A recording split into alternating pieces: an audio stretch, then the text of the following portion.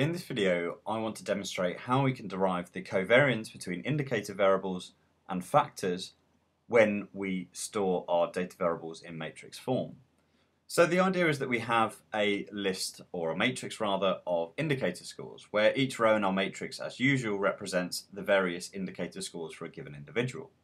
And similarly, we have a matrix F, which is n by f in terms of dimensions, where again each row represents a given individual's data, but in this case the data is the various factor scores for that particular individual.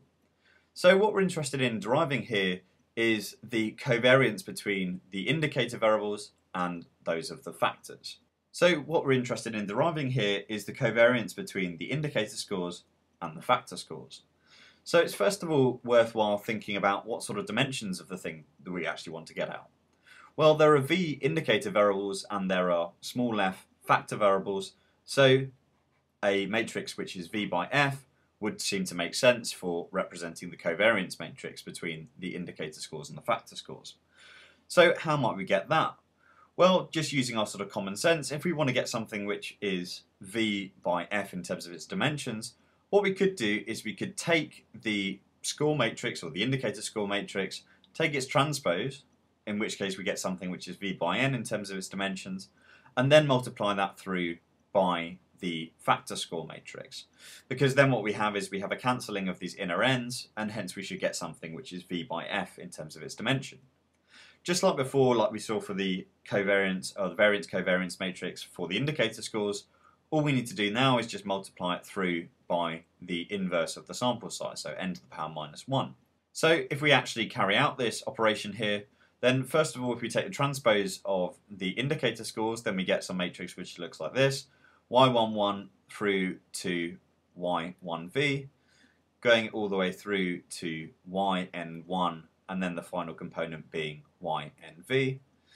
And then we're using that matrix to multiply the factor score matrix, which is just what we have above. So that's just f11 through to f1f, going all the way down to fn1, and then finally going across to fnf. And we need to remember that we're multiplying this also by the inverse of the sample size. So if we carry out this operation, then we can sort of see what the individual components are going to be. So the first component is just going to be formed by taking this first row of the first matrix and multiplying it by the first column of the second. And if we do that, and then if we also include the fact that we've got this n to the power minus 1, what we get is a 1 over n times the sum from I equals 1 to n of yi1 times fi1. And then if we go through to the sort of last component in the first row, that's just going to be formed by taking this first row of the first matrix and multiplying it by the last column of the second matrix rather. So then we get a 1 over n times the sum from I equals 1 to n of yi1 times fif. Okay, so that was easy enough for the first row. How about for the last component in the first column? So to get that, what we need to do is we need to take the last row of the first matrix and multiply it by the first column of the second matrix. And if we do that, we find that we get 1 over n times the sum from I equals 1 to n of yiv times fi1. And if we do the same for the last component in the matrix, we just get 1 over n times the sum from I equals 1 to n of, or if I keep the order the same, yiv times f. if. So that is exactly our matrix when we actually do this matrix multiplication here, with all the various components in between filled out in sort of analogous form. And when we examine each of these components, we see that if we're talking about variables that are standardized, then each of these various components actually represents a covariance.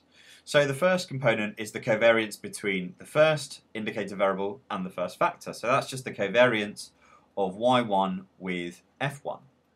And then if we look at the last component in the first row, that's just the covariance between y1 and ff. Okay, so that was easy enough, and imagine all the sort of values in between being filled out in a similar sort of fashion. Then the last component in the first column is just going to be the covariance between yv and f1, and then the last component in our matrix is just going to be the covariance of yv with FF, if you can just about make that out. And I should really sort of close off this matrix as well. So we can see that if we want to get the covariance between the factors and the indicators, all we need to do is take the factor score matrix and multiply it by the transpose of the indicator score matrix.